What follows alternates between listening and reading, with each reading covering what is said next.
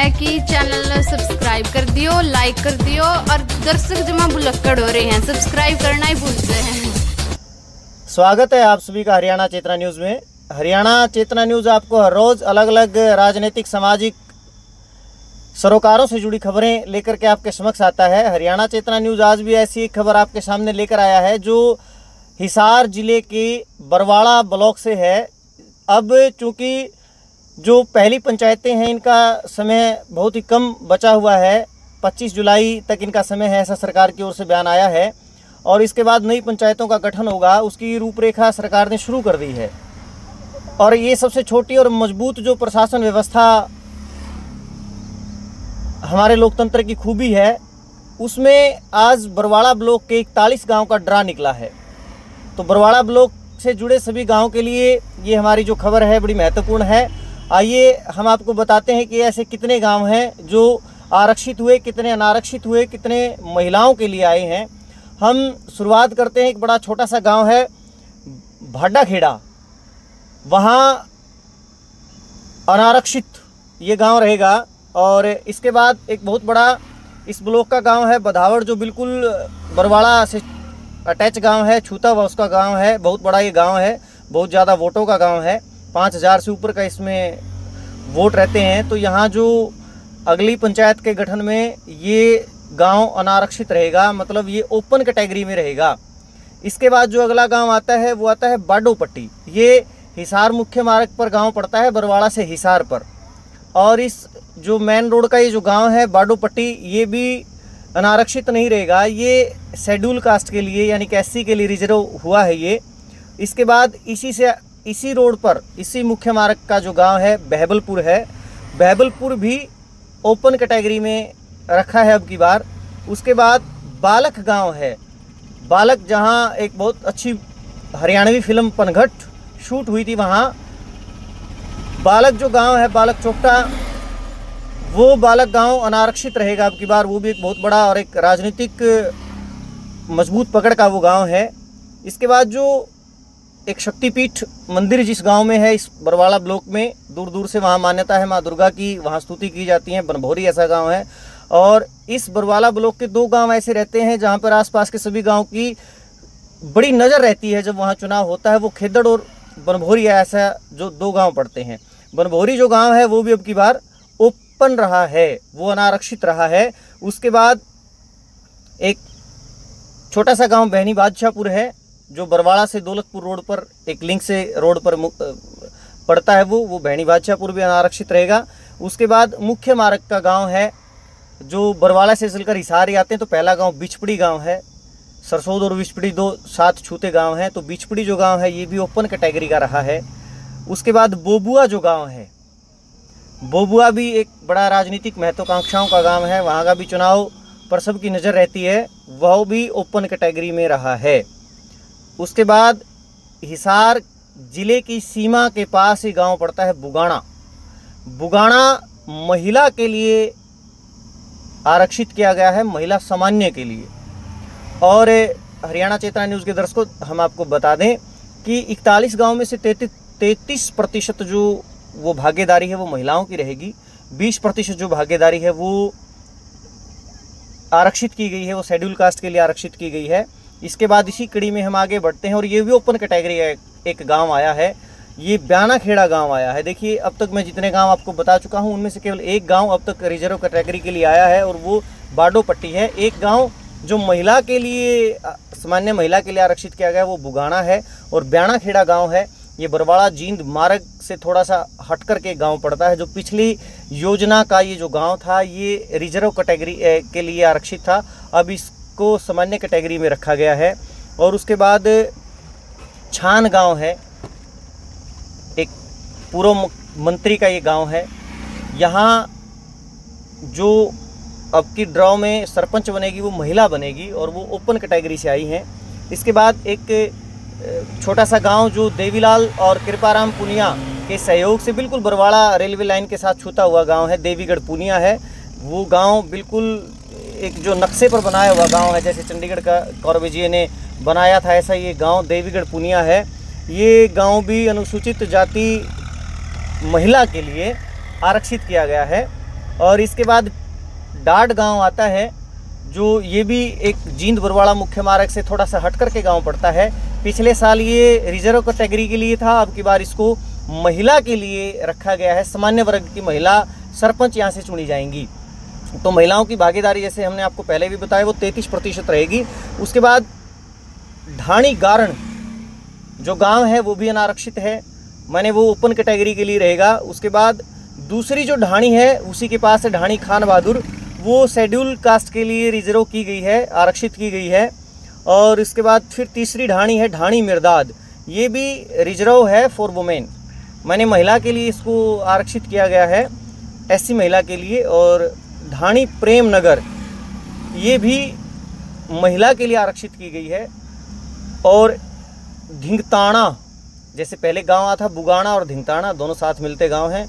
बुगाना महिला के लिए आरक्षित है, सामान्य वर्ग की महिला के लिए, और धिंगताना अनारक्षित है। वहां से जो मर्जी चुनाव लड़े, जो मर्जी चुनाव मैदान में उतरे, ऐसी कोई बाध्यताएं नहीं है शासन की ओर से। और उसके बाद गैवीपुर गांव आता है, जो बरवाड़ा से जब हम चंडीगढ़ मार्ग का ये गांव है। इस गांव में महिला उत्पन्न के लिए ये गांव रहेगा। और उसके बाद फिर एक जो पिछले साल का रिजर्व गांव था ज्ञानपुरा, वो गांव अनारक्षित रहेगा लेकिन महिला के लिए रहेगा। और उसके बाद हसनगढ़ बहुत बड़ा ये भी गांव पड़ता है इस ब्लॉक का, एक अच्छा खासा राजनीतिक प्रभाव का गांव है, वो भी महिला के लिए अनारक्षित है। और एक बिल्कुल छोटा सा गांव ईसर हेड़ी, उसको पंचायत का दर्जा दिया गया है, वो खेतड़ गांव के पास ही पड़ता है, वो महिला ओपन ये गांव रहेगा। उसके बाद जेवरा गांव है, जो हिसार बरवाड़ा मुख्य मार्ग से थोड़ा हट करके पड़ता है, और जेवरा गांव महिला के लिए ओपन किया गया है। उसके बाद इसी रोड पर आगे गांव पड़ता है जुगलान, मुख्य मार्ग से थोड़ा हट करके जुगलान को भी अनारक्षित किया गया है, ये ओपन कैटेगरी का गांव है। खरकपुनिया एक बहुत बड़ा गांव है और अपने आप में एक राजनीतिक प्रभाव रखने वाला ये गांव है। यहाँ से विभिन्न पार्टियों से अनेकों बार विधानसभा स्तर तक के चुनाव लड़ने वाले प्रत्याशी हैं। और ये गांव ओपन के लिए, ओपन महिला माने अनारक्षित रखा गया है, लेकिन यहाँ से चुनाव जो लड़ पाएंगी वो केवल महिला ही होंगी। और सामान्य वर्ग की महिला के लिए भी एक शिक्षा के लिए जो बाध्यताएं सरकार ने निर्धारित की गई हैं, मान्य बाध्यताएं नहीं कहेंगे, अनिवार्यता वो कहेंगे कि वो जो अनिवार्यताएं हैं वो जो अनिवार्यताएं पूरी करेंगे वो फिर इस चुनाव को लड़ पाएंगी। तो खरकपुनिया महिला ओपन के लिए आया है। उसके बाद खरकड़ा गांव है, ये भी अनारक्षित रखा गया है, जो मर्जी यहाँ से चुनाव लड़े, सबका स्वागत है। उसके बाद एक बहुत बड़ा ये बरवाड़ा ब्लॉक का गांव है और बिल्कुल बरवाड़ा की सीमा से छूता हुआ गांव है, खेदड़ गांव है और अपने आप में विशेष एक राजनीतिक प्रभावी गांव है। इस गांव से भी विभिन्न पार्टियों से विभिन्न प्रत्याशी विधानसभा स्तर तक के चुनाव लड़ चुके हैं, चाहे ब्लॉक समिति हो चाहे वो गांव स्तर पर भी बहुत अपने आप में एक छाप इस गांव की। और खेदड़ गांव जो है वो महिला के लिए रखा गया है, ओपन कैटेगरी में रखा गया है। तो अब जो 33% महिलाएं हैं वो विशेषतः बड़े बड़े गांव में अब की बार महिलाएं सरपंच चुनी जाएंगी बरवाड़ा ब्लॉक में। और उसके बाद खेड़ी बरकी गांव है, ये बिल्कुल फिर वहीं सहार बरवाड़ा मार्ग पर बहबलपुर के पास एक मुख्य मार्ग से हटा हुआ गांव है खेड़ी बरकी, वो अनारक्षित रखा गया है। ऐसा ही दूसरा गांव कुंबा खेड़ा है, वो अनारक्षित रखा गया है, वो पिछले बार भी अनारक्षित था, अब भी अनारक्षित हैं। तो ऐसा रोटेशन जब बनता है तो किस गांव का कब नंबर आता है। सामान्यतः जो अनरिजर्व गांव है वो 22 गांव रखे गए हैं 41 में से, और जो जनरल वुमेन के लिए हैं वो 11 ऐसे गांव हैं, और जो एससी वुमेन के लिए हैं, शेड्यूल कास्ट महिला के लिए जो आरक्षित किए गए हैं वैसे 3 गांव हैं। फिर बहुत बड़ा गांव जनसंख्या की दृष्टि से भी और राजनीतिक कदकाठी की दृष्टि से भी मतलोडा गांव है, वो भी अनारक्षित रखा गया है, वो भी ओपन कैटेगरी का गांव है। उसके बाद बरवाला ब्लॉक का जो अगला गांव है वो नया गांव है, भेड़ी बादशाहपुर के पास बसा हुआ एक छोटा सा ही गांव, ये महिला ओपन के लिए है ये भी। और उसके बाद आता है पंघाल गांव आता है, ये बरवाड़ा से हांसी रोड के फिर गांव शुरू है यहाँ। ये जो पंघाल गांव है ये अनारक्षित रखा गया है। जैसे नया गांव हमने आपको बताया कि महिला ओपन के लिए है, और पंघाल जो गांव है वो अनारक्षित रखा गया है। उसके बाद पनिहारी गांव आता है, जींद बरवाड़ा मार्ग पर ये गांव पड़ता है, और पनिहारी जो गांव है वो अनारक्षित है, वहाँ भी ओपन कैटेगरी है, जो मर्जी चुनाव लड़े। और उसके बाद राजली एक बहुत बड़ा गांव, राजनीतिक जो प्रभाव का गांव है। ये विधानसभा की दृष्टि से बरवाड़ा विधानसभा का गांव है और बरवाड़ा ब्लॉक का ही ये गांव पड़ता है। तो राजली जो है ये एक बहुत बड़ी खबर भी है। वहाँ से जो सामान्य वर्ग के लोग चुनाव लड़ने के इच्छुक होंगे उनके लिए भी ये थोड़ी सी उदासी भरी खबर है, लेकिन यहाँ सबको अधिकार है और अधिकार स्वरूप सबको जिसका जो अधिकार मिलना है वो मिलता है। तो राजली जो गांव है वो आरक्षित किया गया है एससी के लिए। और उसके बाद संदलाना गांव आता है, ये ओपन गांव रहेगा, ओपन कैटेगरी का गांव है, लेकिन महिला यहाँ से चुनाव लड़ सकती है। और उसके बाद फिर सरसोद गांव है, ये भी अनारक्षित रखा गया है। ये मुख्य मार्ग का गांव है, मेन रोड पर ये गांव पड़ता है। बरवाड़ा से चलकर जब हिसार की तरफ हम आते हैं तो ये भी अनारक्षित है। उसके बाद सरसाना गांव पड़ता है, ये एससी के लिए रिजर्व किया गया है। और सोथा जो गांव है ये भी अनारक्षित है, सोथा भी एक छोटा सा गांव है, सोथा भाडा। और उसके बाद सुलखणी गांव है, सुलखणी को भी अनारक्षित किया गया है। और अंत जो गांव बसता है बरवाड़ा ब्लॉक के 41 गांव में से वो सरहेड़ा गांव है, वो भी एससी के लिए रिजर्व है। तो ये टोटल जो सरपंच बनने हैं बरवाड़ा ब्लॉक से वो 41 बनने हैं। इनमें से एससी के लिए 8 बनने वाले हैं और एससी वुमेन के लिए 3, 11 सामान्य वर्ग की महिलाओं के लिए और अनारक्षित रहेंगे 22 गांव।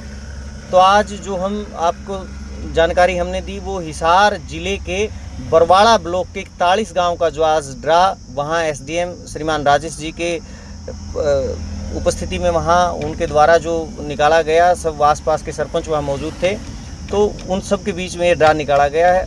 और हरियाणा चेतना न्यूज उम्मीद करता है कि जो नई पंचायतों का गठन होगा वो अच्छे सच्चे शिक्षित और एक समाज का भला करने वाले लोग वो इस पंचायत में से निकल के आएंगे, वो गांव के सरपंच बनेंगे।